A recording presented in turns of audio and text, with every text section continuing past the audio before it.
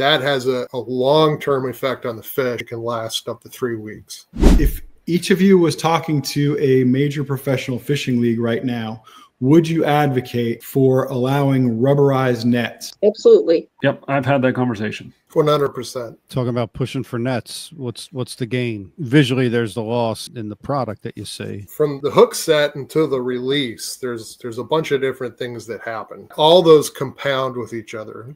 They multiply against each other on the fish. So if you can eliminate or reduce the impact of something like simply getting the fish out of the water, it's so much more of a chance to survive at the end of the day, because a lot of it has to do with stress hormones. The longer the fish is in a stressful environment, those stress hormones go up. That has a long-term effect on the fish that lasts much longer than just releasing it. It can last up to 3 weeks.